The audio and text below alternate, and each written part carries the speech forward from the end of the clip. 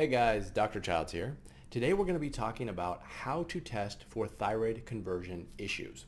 Now, if you are new to the world of thyroid management, thyroid conversion is a very important process that every single thyroid patient should understand. You don't have to understand it as in-depth as perhaps we're going to be talking about it today, but you do need to understand why it's so important for your body. And to do that, I want to show you the whiteboard. We'll talk about what it's doing because this will help you really grasp the concept of why it's so important and what it really is. So let's get this out here. So here I have a picture of the thyroid gland, which is up here, okay? So this thyroid gland, it's kind of what it looks like. It's got a little bit of a texture to it. Now this is in your neck, and what I want to show here is that the majority of the thyroid hormone being produced is 80% T4, which is symbolized right here. That's why this has a big arrow, and about 20% T3.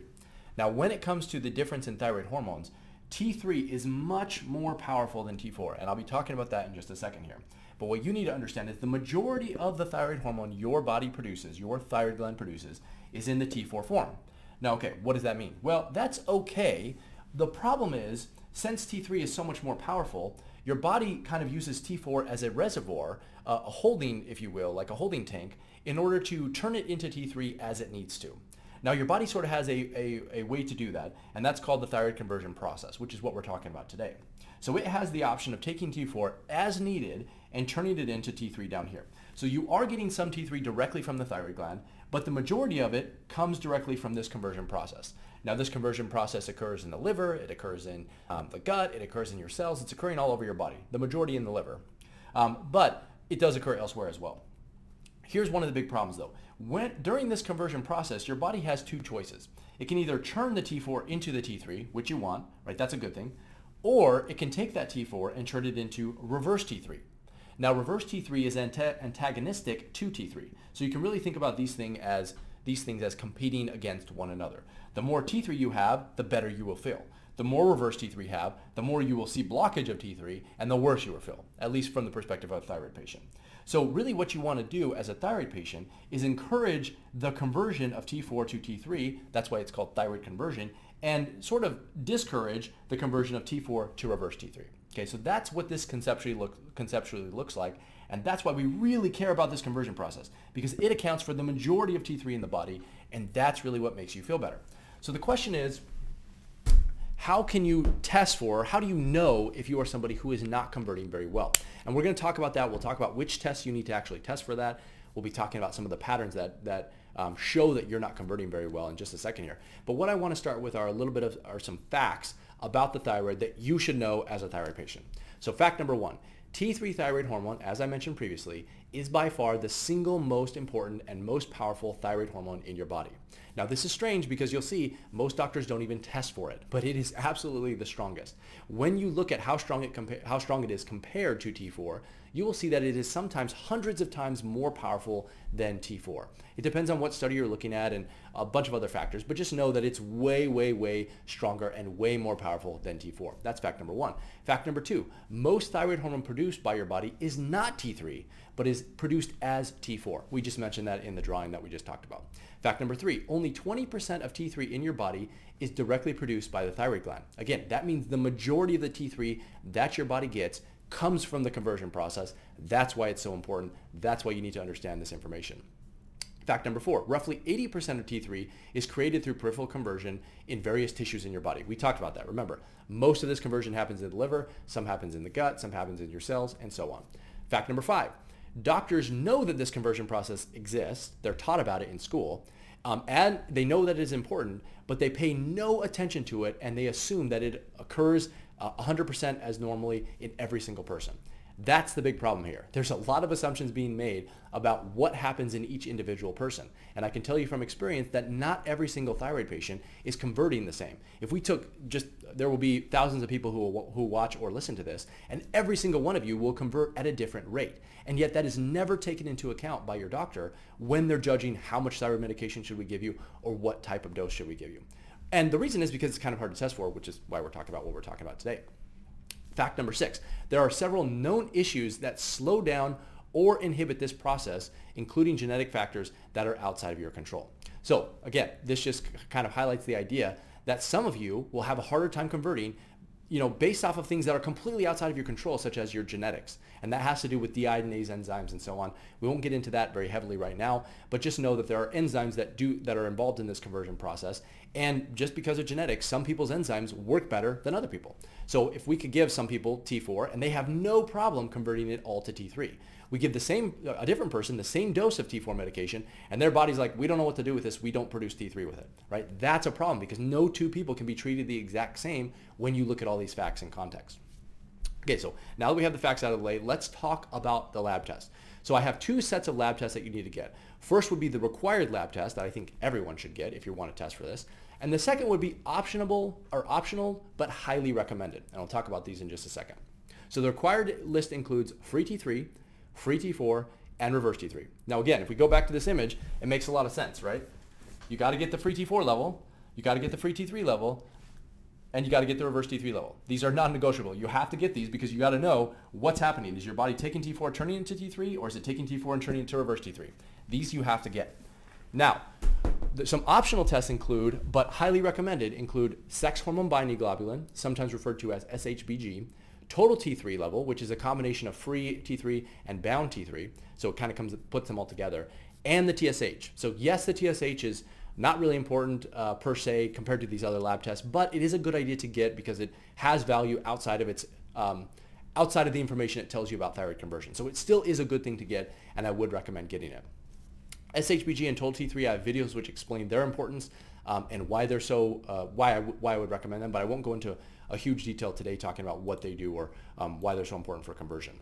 But what I do want to do is talk about the patterns that indicate you have an issue with thyroid conversion. So let's say that you are someone listening to this, you have your labs out. Now let's look at the labs and let's determine what the results are telling you. Do they tell you you have a conversion problem? How do you know if you have a conversion problem? So I have 4 patterns here that can all indicate that thyroid conversion is a problem. Now the first one would be high free T4 and low free T3. Now remember, when I'm talking about these lab tests and these values and these ranges, I'm talking about relative to one another. So it doesn't have to be high, doesn't mean it has to be outside of the lab range. So if the lab range is, I'm just making this up, let's say it's 1 to 2. If your T4 is 1.8 and your free T3 is 1.1, that's a pretty big spread between these two things. If they were both 1.5 and 1.5, okay, well that means they're roughly the same, right? So that's not a big issue. So don't think that when I say high, it means that they have to be outside of the reference range that the lab test gives you. They don't have to be flagged as high, they don't have to be flagged as low, but they have to be high or low relative to one another. And the gap between them is what's really important. So there is some nuance in the interpretation here. So high free T4 and low free T3. Let's just talk about this because this will make a lot of sense. We'll bring this back up here. So if you have a high level of T4 and a low level of T3, well, that means that it's probably going this way instead of that way, right? That's pretty obvious. That one's one of the more obvious options. Now, so people who have conversion issues who have that problem, they know they usually have it. Number 2 would be low free T4 and low free T3. So let's take an example of somebody who has a low level of free T4 here, and they have a low level of free T3. So let's say in the example I used before, let's say their free T4 was 1.1 and their free T3 is 1.1 as well. So that can still be a conversion issue even if you don't know what the reverse T3 is, because the levels are so low. It's hard to actually see an elevated reverse T3 when everything is so low. So if your thyroid is not able to produce enough thyroid hormone across the board, then you really can't manifest the conversion problem until you increase your thyroid hormone production. So sometimes what you'll see are these people who are formally diagnosed with hypothyroidism before they're given thyroid medication, and they have a low free T4 and a low free T3 level, and it's not until you give them the thyroid medication such as levothyroxine that then that conversion issue gets manifested. So low free T4, low free T3 can still indicate and often does indicate conversion problems. Number 3, another obvious one, and that is high reverse T3. So take away your free T4 and your free T3 for a minute. If you have high reverse T3, then that is almost always a problem. The one exception is, and I don't want to get into this too much, but sometimes if you're taking too much of an isolated dose of T3 medication, such as Cytomel, you're taking a really high dose of that, you can see high reverse T3, which is sort of like your body trying to protect yourself from excessively high doses. So yes, that can happen. It's pretty unusual, it's pretty rare unless you're being treated by a doctor who hopefully knows what they're doing if they're giving you that type of medicine. But if your reverse T3 is elevated for any reason, that's a sign of a conversion issue, because if we go back to that image I showed you, reverse T3 should always be, mid to low. It should never be high. Under pretty much any circumstance, it should never be high. And it often is high if you are sick or have inflammation or have other problems inside of your body. Number 4 would be low to normal TSH with symptoms of hypothyroidism. So let's imagine now that you have a low TSH, but you're still experiencing the symptoms of hypothyroidism. That is still a problem, because here's what can happen. If your body is not able to produce enough thyroid hormone, or if you have pituitary problems, so normally we think of high TSH as being associated with hypothyroidism, right? Because if your body senses low thyroid hormone, it tells your pituitary gland, and your pituitary starts kicking out TSH to go talk to the thyroid gland. But in low cases of TSH, you can sometimes be diagnosed with hyperthyroidism. But if you have low TSH with hypo, meaning low thyroid symptoms, that can sometimes be indicative of a pituitary problem, in which case you're not getting enough thyroid hormone out, so you can still experience conversion issues in that setting. Now, this one's a little more tricky, and it can get missed by a lot of patients and doctors as well, but that's another pattern that can be associated with thyroid conversion issues that you should be aware of. Now, if you are, I have other videos, by the way, so we won't talk about the treatment necessarily right now. This is more just about assessing whether or not you have this problem.